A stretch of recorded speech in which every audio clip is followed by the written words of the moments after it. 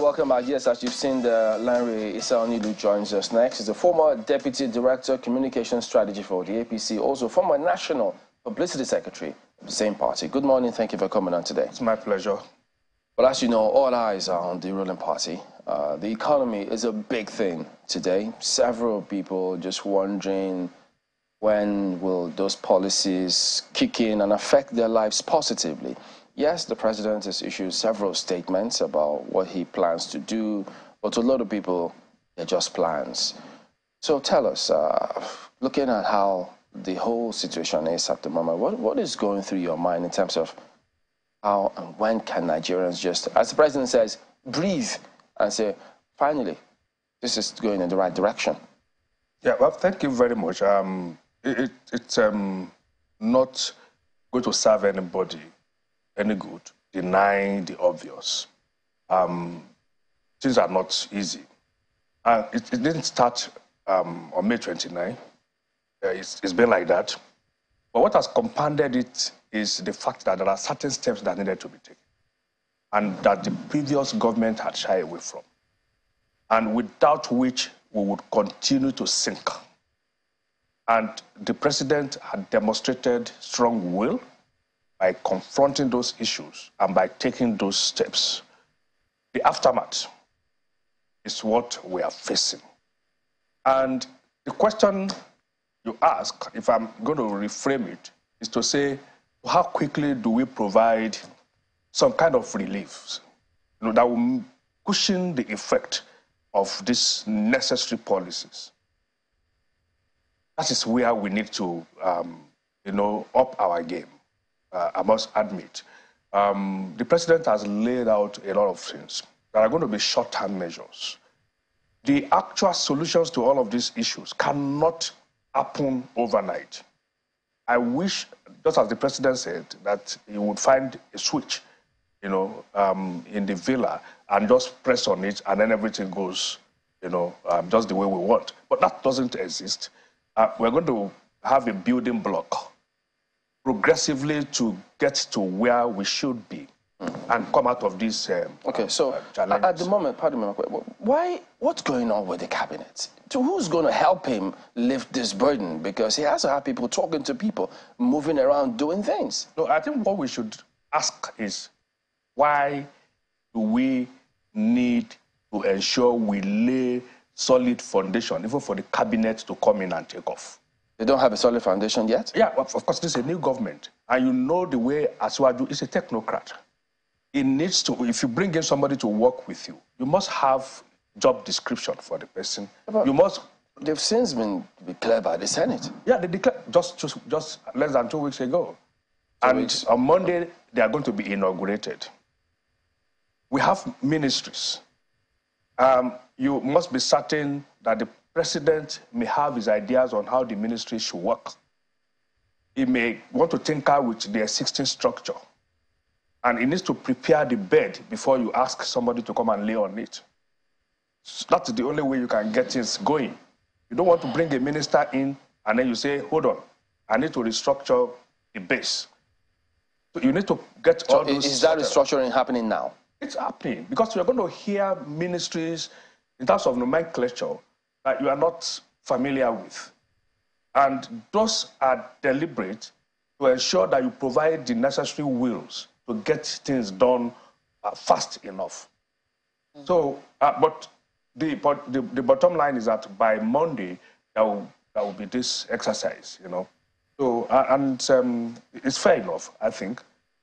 Well, one continues to wonder what the role of the transition committee is. If it takes this long for a new government to settle down, especially given where we are. I mean, it was already clear from day one that, things were not going to be easy. So we would have thought that there would have been a little more urgency in terms of, not just the constitution of the cabinet now, but some of the directions that we ought to be seeing.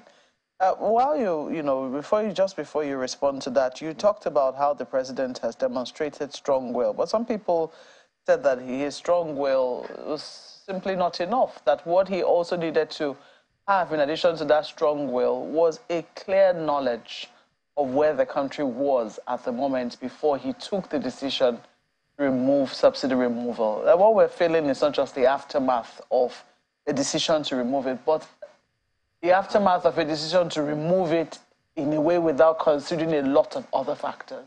It did consider those factors. Was he aware of them? It was. Was if he he was not aware aware of them, instance, he would not even contest the election. And all through his campaign, he spoke to these issues. In all his appearances, he picked sectorially, he spoke to the issues. And everybody, you cannot deny the fact that he has a very sound understanding of what the issues are. And he knows exactly what to do. But many of these things require time in terms of policy design and implementation. So, and that's what you see playing out. It was not something he did knee-jerk when he announced right there, even though it was not in his speech, to say subsidies removed. It was deliberate. He knew he had to do that. It was deliberate. But he also knew that there must be parity, in the exchange rate. He knew that, and he did it. And he knew there would be aftermath. And now there are extraneous issues that could come that you need to confront, that there's no way you could have known exactly how it will play out. Like the speculators you have, who have moved in, people who have been benefiting. Have always been there. Yes, but how they are going to react to that policy, you still have to continue to address it. It's not a one-off thing. When you take a decision, it's a cause and effect issue. When you take a decision, there will be reaction, and then you still need to address the reaction. Now, we have seen the game the speculators are playing, and he has just spoken to it. That's the reason why he summoned the CBN governor to say, I hope we are on the same page, and this is the direction we want to go. So this is a man who has been working 17, 18 hours a day. But some of these things will begin to come when we get to mid and long-term, outcomes, of all these actions that he's taking. But certainly it is working, on all of these issues. Only recently, the central bank opened its books, published its books, and some of the revelations have been damning. And I'm wondering whether the president, when you say he was aware of some of the issues, he was aware of almost all of the issues, was he aware of the magnitude, of the depth of the issues? He wouldn't be aware of the magnitude because he was not working in CBN. But he knew enough to know there must be an action. And that's why the CBN governor that he met on that seat is no longer there. But now, we need to now see, it's like you have brought a wound to the hospital. They must open it up again before they can even dress it up. So we are in the process of opening up all, whatever the maladies, that we have. When you say that he thought about this, it was deliberate and all of that, what is this talk we hear about the government thinking about temporary subsidy? No, we should always rely on official sources. No such information has come from any official source to say we are going to bring back subsidy. I didn't say they are going to. I said, what was this thing we hear about them thinking about? Officials, no official spokesperson or anybody with the authority to say that. But what can you tell us about that? What I can tell you clearly is that the government, which the media needs to do very well, government has no role to play in the prices of petroleum products, just as it doesn't have a role to play in how much somebody sells his yam. That is the meaning of the regulation. That's the meaning of the fact that yam and subsidy oil are two different things. Let me clear that. So that's what it means. So people import fuel and sell at the prices, but government cannot fold its hands and allow people to continue to suffer. So they have looked at the numbers and say, no, these prices cannot go up if we deal with the inefficiencies in the system. So what the government is focused on is to ensure that deal with the inefficiencies so that the prices will remain stable. But if you allow the inefficiencies to continue, then it will continue to go up. And that will be artificial. That will not... What inefficiencies are we talking about here? The inefficiency in the process of importation and delivery. Because that comes with costs. And so you need to address everything along the value chain to ensure that there's smooth operation and there are nothing compounding, the transactions or making things difficult for the businessmen that are involved. Is this inefficiency not the same thing as corruption in the sector? No. The inefficiency doesn't necessarily mean corruption.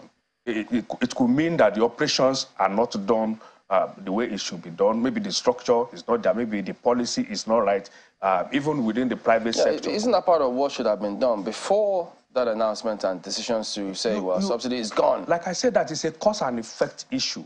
When you take an action, there will be reaction.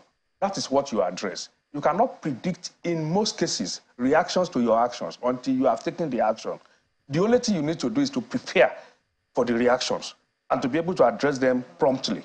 Well, the government has consistently said that, even in the president's the last speech on the 7:30 p.m. July 31 speech, where he did say that there's this small, powerful, yet unelected group who hold enormous influence over our political economy and the institutions that govern it, talking about this subsidy cabal. And people keep asking, you keep saying people are stealing this money. There are people who are benefiting. Who are they? Can they be arrested and brought to book if they were doing this? Yeah, well, at some point, perhaps the government or the president will get to that. But you cannot have fire burning down your house and you're chasing the person who has set the house on fire instead of putting out the fire first. So what the president is focused on now is how to quickly alleviate, the situation to ensure that Nigerians have some form of relief, from the hardship that came as outcomes of these necessary policies. All right, let's go to our colleagues. Well, thank you, Chamberlain. Let me ask you, Mr. Onilu, the president made some promises earlier. Twice he has spoken to Nigerians about doing one thing or the other. First, he declared a state of emergency on food security and made some pronouncements. And a good number of people were expecting that, okay, within the next few days, weeks, or months, we're going to begin to, feel some things. And then there was that broadcast and a host of announcements were made. So one wonders if there is anything happening in those regards, because if, for instance, those buses had been procured or some of those movements have begun to happen across Nigeria in the various states, maybe there will be some hope in the horizon. Yeah, I agree with you that a lot of statements have been made, a lot of promises have been made, but you see, it's like a man that is hungry. He cannot understand what is going on in the kitchen until he finds the food on his table. But a lot may be going on in the kitchen, and there is no shortcut to it. If you don't plan very well, you're going to fail, and the relief, the enjoyment will be short-lived. So you need to understand that there are a lot of things going on. And it's like, as I said, being in the kitchen. And eventually relief will come when the food is served. We continue to hope that it will be done so soon. And I can assure you that the president, as I said, is working 18 hours a day to ensure that things are get done as fast as possible. And all these things would begin to be felt, in the society. Well, Mr. Onilu, Mr. Issa Onilu, while the kitchen is, seriously at work, one would wonder whether or not the chef wasn't aware that the people are so hungry, and consequently making that promise would most certainly get people highly expectant. So those announcements were made when the ministers hadn't already been sworn in. The Federal Executive Council isn't fully constituted.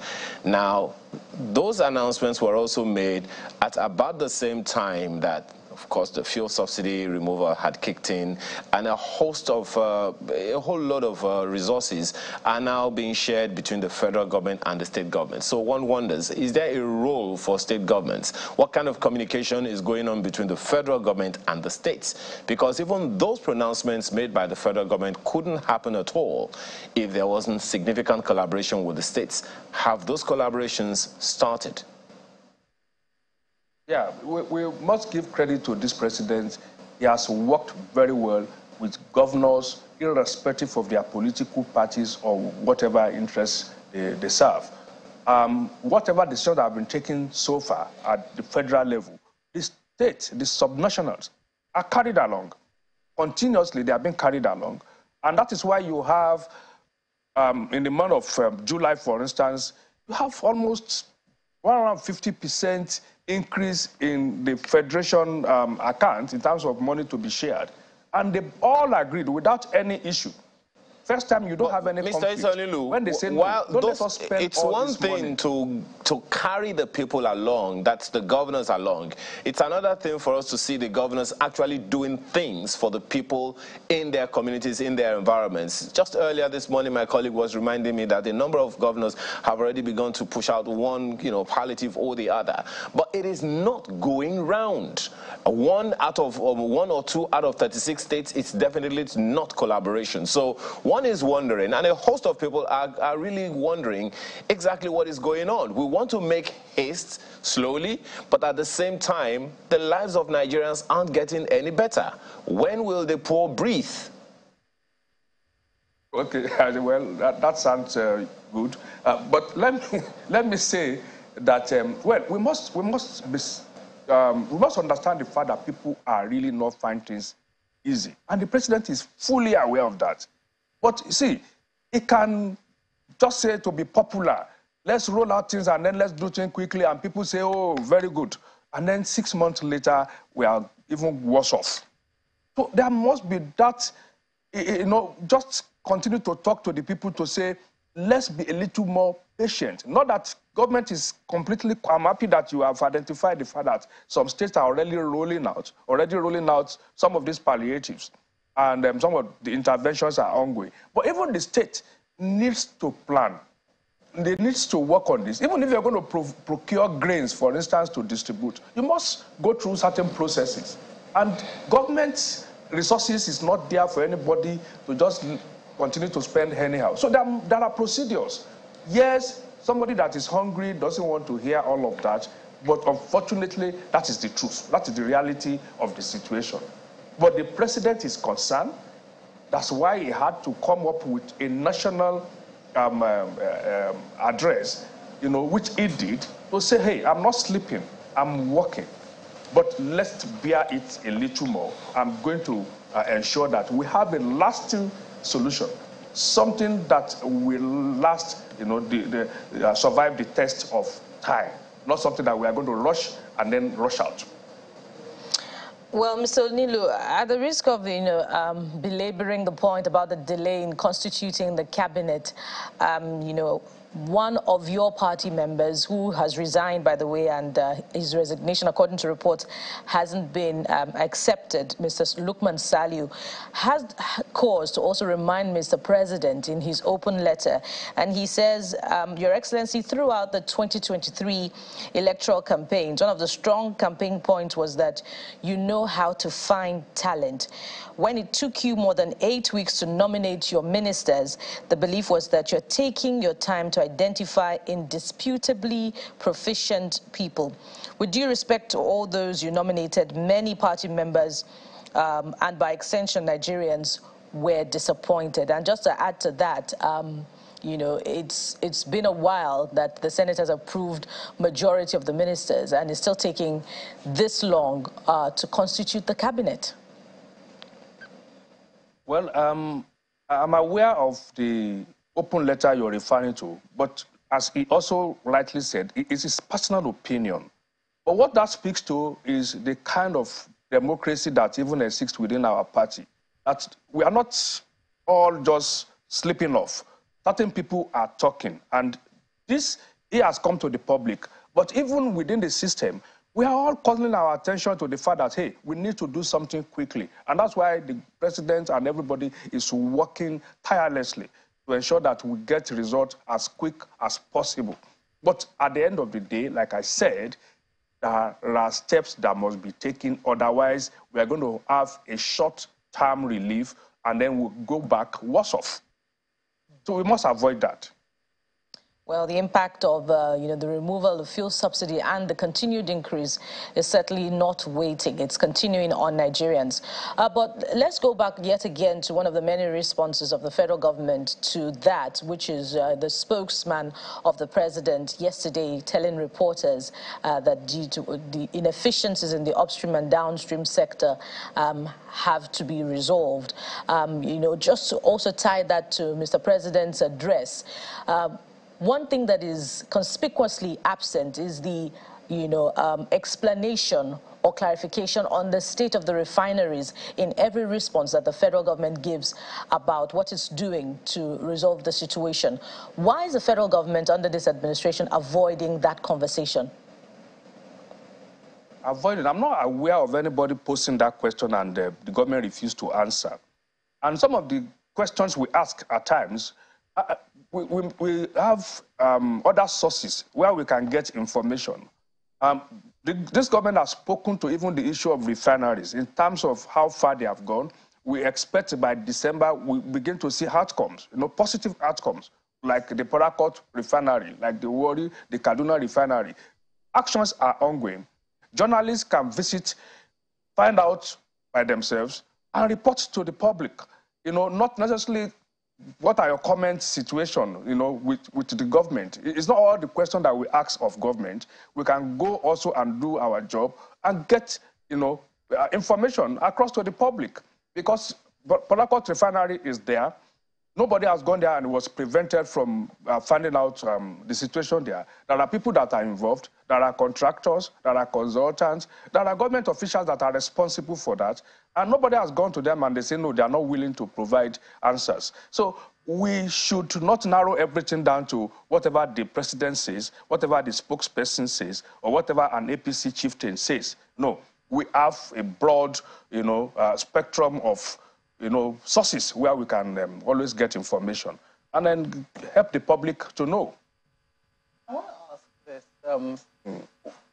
The federal government says there is no going back, or it has not gone back on its policy on the regulation. It's still very much on course. But we do know, it has also admitted that there are inefficiencies in its midstream and downstream sector. Absolutely. Which ordinarily should actually force the price up. There's a reason why we know that a number of filling stations in Lagos have not been selling.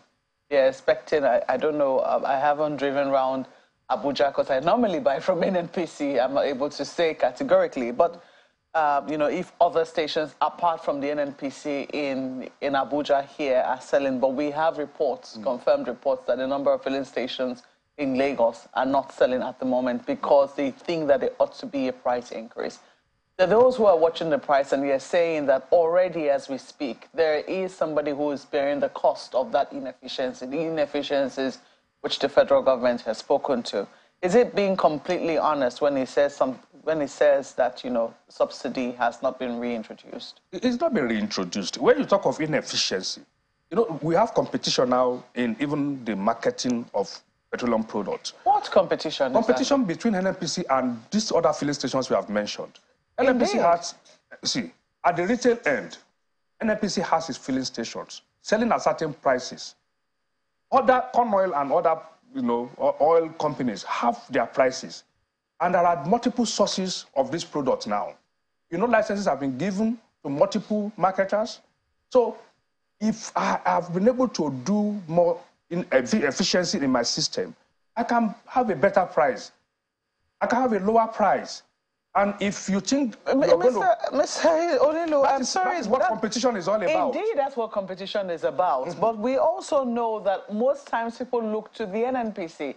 It's because we still have the mentality that NNPC belongs to government. In a while, since the subsidy was removed, we saw that the NNPC's prices have been the lowest.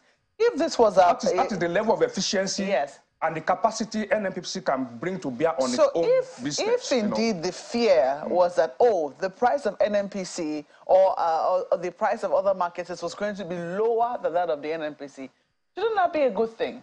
It will be a good thing, but it is going to happen over time. Competition, that's we what know it that it's going to happen over time. Exactly. What I'm saying is that is not the situation right now. What people are saying is that government is currently bearing a cost that is making the NNPC run at some loss. No, and that there's some amount of subsidies. If you have such information, I think you should provide it. But as far as I know, government is not subsidizing the fuel prices. No. Absolutely capital. So who is currently paying for the inefficiencies in the midstream and downstream sector?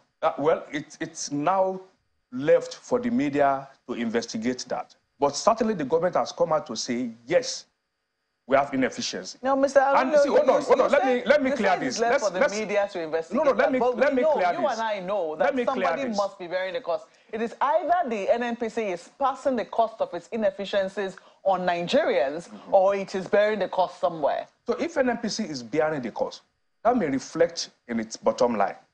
Not necessarily that the government is paying for it. We must separate that. All right. At the end of the year, NNPC may say our profit at the end of the year has gone down. That is the cost. All right. Not necessarily the government. Just a quick one. We must separate those. Do you have any information if any state government has developed a proper database with which they have to distribute the palliatives? See, let me say this clearly. We have a lot of data in this country. A lot of data. We have what we call BVN. Banks can sit down today and give and pull out from their database who is within certain range in terms of deposit over a year. And that gives you a category. You could go to find through NIN today, data about Nigerians. You could do that through even the motor licensing. How many commercial vehicles do we have in this country? You can get that within 1 hour. Is that what government will use to distribute the palliatives? All this will come into play. All right. See, we have about 12 million registered vehicles in this country as we speak. Over 6 million are commercial vehicles. Okay. So all these are data that we'll have to schedule another time where we can expansively look at all of these issues. I wish we can. We will, so that lots of people could drill down and understand what is playing, because we have the former Senate President, several governors say, look, these things that you have mentioned, several people in the rural areas have no bank accounts, no BVN, no vehicles. Let me tell you that even under the past government, in my state, in Kwara State, and it was in the news, and I'm sure even channels reported it, that a community, the women there, out of the money they were receiving from government intervention, built a school. Okay, we'll have time. We'll reschedule another day so we can look at some of these matters. But we need to go. We appreciate your coming on. Larry Issaunidu, former Deputy Director of Communication Strategy for the APC and former National Publicity Secretary of the party. Thank you for coming on. It's my pleasure always. All right, well, back in just a moment, and we'll be talking about politics. Find out in which state. They are with us.